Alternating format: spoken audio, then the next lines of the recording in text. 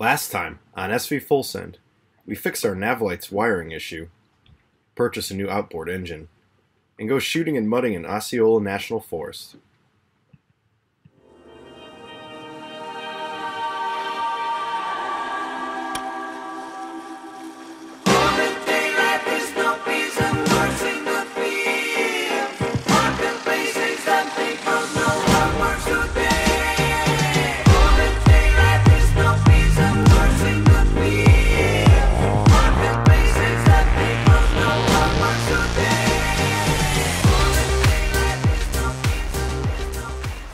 You guys silly? I'm still gonna send it.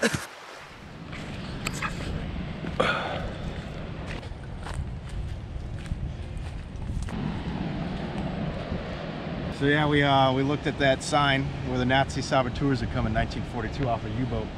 We went to 4 miles south, and this is the dunes where supposedly they did come ashore. And well, that and they bury explosives and money and for 2 years. They came in on with uniforms in case they were captured, and then changed into civilian clothes, and then they're supposed to be hitting some railway lines and a bunch of logistics hubs in the U.S. But yeah, somewhere here. Somewhere around here. And a couple hundred meters. Kind of crazy. Thinking about a U-boat right off of there. 50 yards off the beach. Out of the 8, 6 of them were executed pretty swiftly. Four here and 4 in Long Island, right? Americans don't take kindly to Nazis. Yeah. So we just got a call about our inflatable dinghy that had just arrived, even though we haven't even gotten confirmation that it's shipped. And this is the big old bad boy that just delivered her. I'm gonna go check. Want to grab the keys too? Not bad. Kind of like slide it. Yeah.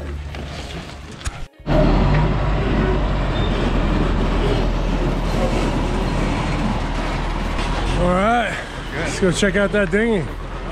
That was odd. We were still awaiting confirmation that it's shipped, and lo and behold, it arrives this morning.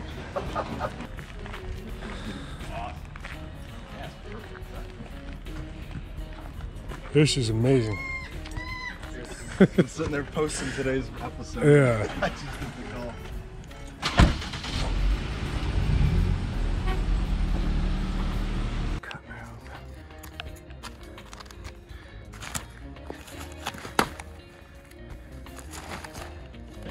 Here she is. Got this worthless thing that's supposed to like sit there or whatever. Got the Hypalon repair kit, or PVC repair kit, since I believe this is PVC. Got the oars all set. This little unexpected timing means we can splash down in the water very soon. So once we get this blown up, figure it out, go talk to the marina, get a date scheduled for dropping in, hopefully this weekend. Head on over to Holland and get that rigging tested. Filling her up. So apparently directions said not to fill one side completely, do like 50-50 and then 100-100, so. Liking how she's looking so far. She's super light. We were able to easily carry her off the truck, so.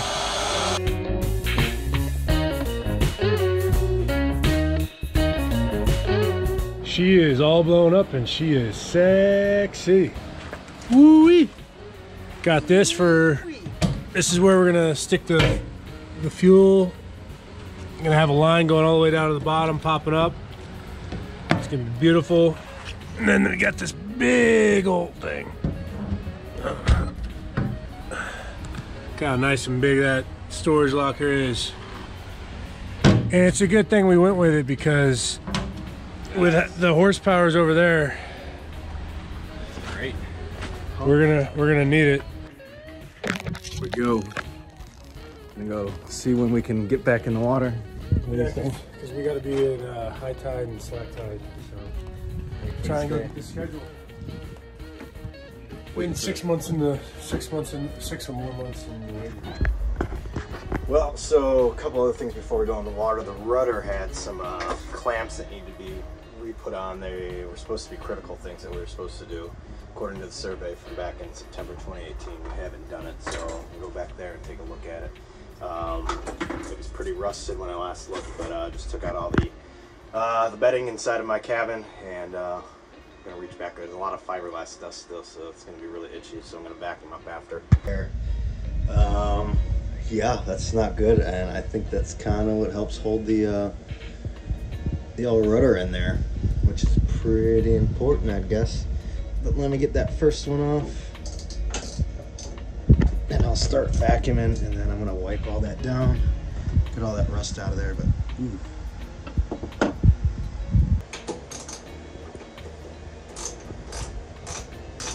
Alright, so did that, got the clamps on, I'm reading it more. It was saying that it was kind of corroded on the quadrant, which is this guy. It was kind of corroded on there.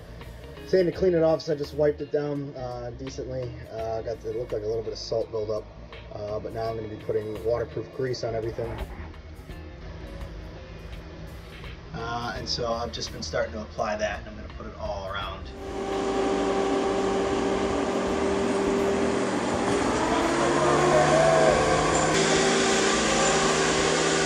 How heavy that was. Woo! Here she goes.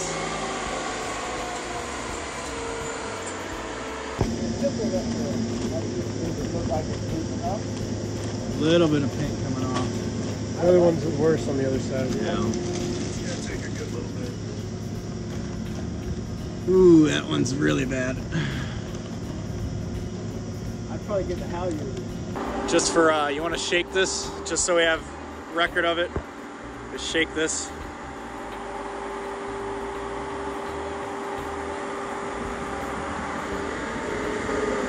So we might need a new bushing, but we'll do that in Panama. Yeah, not right now. It's time to get moving. Had to take the backstay shackle completely off. It was starting to scrape. We didn't have to do that on the way here, but you can kind of see up here now.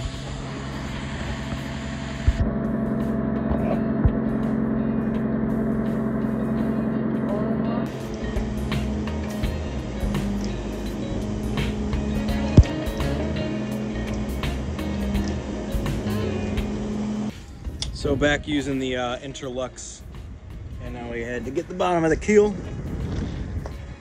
So we got off in there because that's been covered. That's crazy. So we just opened up this thing that we haven't used forever. This can of black anti-fouling. I think that's the copper because it's green. Yeah, it's doing some weird stuff. Oxidizing as it's touching the oxygen. I guess, yeah, it's pretty You two folks out there, does any scientists know? Yeah. Yeah, if anyone actually has an idea what the heck is going on with that, that'd be pretty cool to know. Look at how, like, that backside is just thick as all get out. You should probably have gloves on again. Oh well. And I guess, like, the breathing apparatus and goggles, but... Yeah. Screw it. Yeah. A little bit more cancer before we leave, just to remind us of Crank Cove Springs. Yeah. Alright, so we're going in. We are going to be dropped in. It's going to lower in just so we can walk off the back. Then it's going to lower into the water. We're going to check for water ingress, and then once we're good with that, they're going to lower some more. We've got lines situated on the starboard bow. We're going to throw that off. They're going to walk us out of the main little drop area. We'll tie off, and then we're going to throw our dinghy on. So, fingers crossed. Hope and pray that no water comes in, so we're good to go. You're good.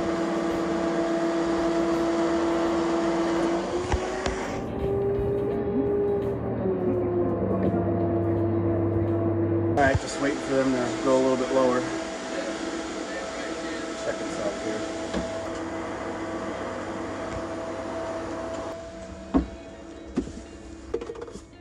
here. This relay box used to go here. I don't know how, but we broke it. So I had to fabricate this. I didn't fabricate it, but we made it work.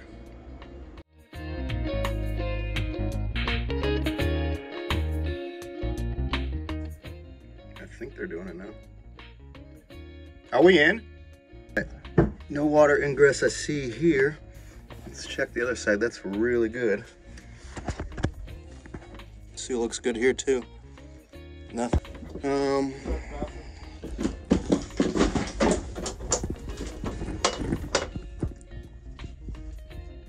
holes are open.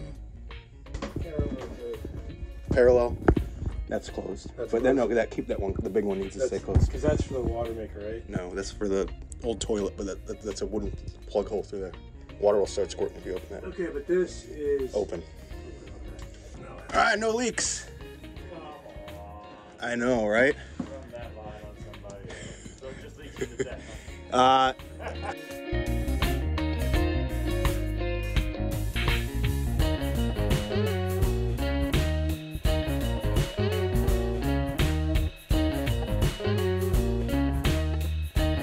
right, what you doing? Trying to put this backstay on. I don't really know how this goes. So we're just gonna put it on and let the rigger look at it. Nice clear visibility out today, so you guys can tell. It's calm though, no wind pushing, which is Yeah. a big deal. Yeah. See you later, Green Cove Springs. Got it, we're out. Looks like it got a lot deeper since the last time we came with the boat coming in, so maybe shifting tides and sand or whatnot. Just heading on over there.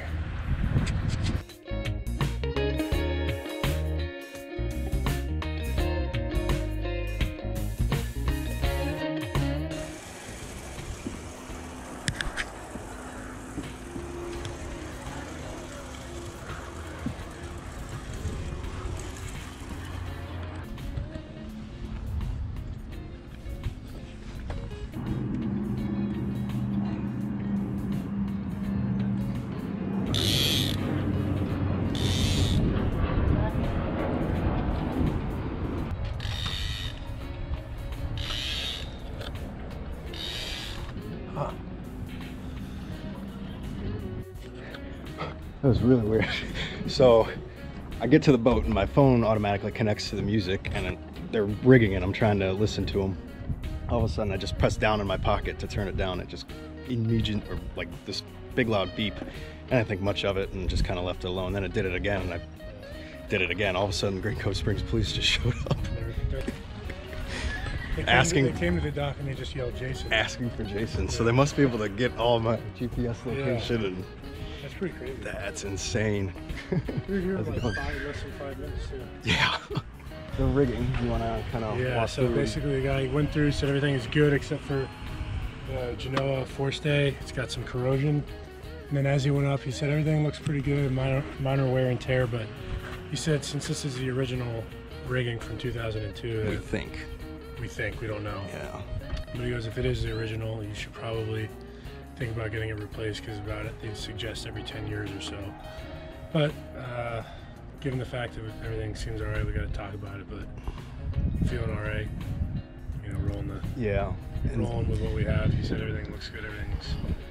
Because that's gonna be like $10,000 to do. Yeah, that might be a lot of money. Maybe when our Patreon gets better. But what we are doing is we've got a slight bend at the top of the mast, so we're gonna have these guys come properly tuned. Yeah, they're gonna tune them up, make sure that each is the same on each side, so it'll be a straight mast. And then we also found out that our backstays aren't really needed because of the way that the main spreaders are done. It kind of holds together, and the backstay is just like added security, which we get in case we ever get gale force winds. Yeah. Right here. I didn't really see it. It's like this, like all that right there. He's like, you don't really know what's inside. Let's see if you and YouTube world think any different. Let us know. Yeah. I know Mom and Dad probably want us to get it all redone so it's 100% safe. But we're ready to go. Yeah. Time to get this mainsail down now. Yep. You would go to like 20% on a swept back like this. Okay. But then you also don't want to go too much with it being a in-mast roller furling. Okay. So what I'll probably do is maybe go to like, let's say 45, and that'll put us at about like 17, 16%. So 43 is 14, 46 is 18. So maybe 44, 45. Okay. You only do the outsides? I'll start with those, yeah. With those, okay. And then if the inside needs it, so they're even. This one's 41 also. Okay. I did that all by eyeball too. Yeah. Bert and Jack. It's not bad. I mean, what I'd probably do is maybe I'll start by doing a full turn on each one, and because each one will add a little bit more.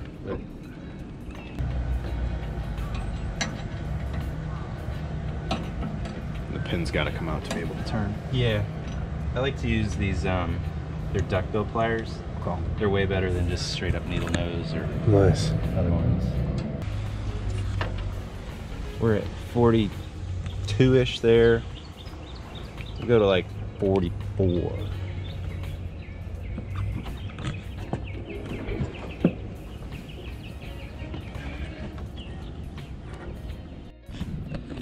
All right, so the starboard shroud is at 44, and the port one is at 43 on that tension I thing. think it's the other way around. It's 44 and 43. Is that what it was? Yeah. Okay. But we're at 15% of our brake strength. Brake strength. So, and he said he chose that because it's an older bit of masts or rigging. So I think he said normally you do 20%, but since it's older, he went a little bit less. So now we know, in case we got to tune something on the way. I don't know if that, he said that thing's like $10. Inspired. Yeah. Battery's about to die.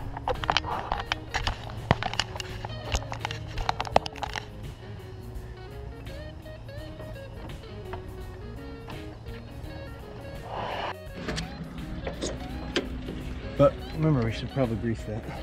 I don't think it's been greased in years.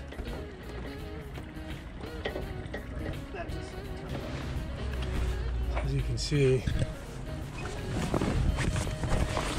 gotta get some of this stuff taken care of.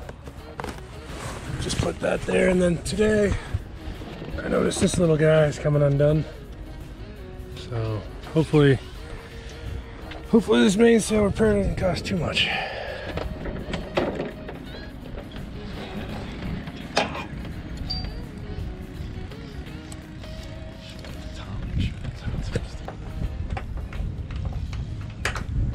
All right, got it all off. Now it's time to fold it. All right, we're at Wind Dancer here. Just got the sails fixed. But good to go. Tom does really good work. But yeah. Now we get to go Monday. If you enjoyed this video and want to see more, like this video, subscribe to our channel, and help support us on Patreon. You guys silly? I'm still gonna send it.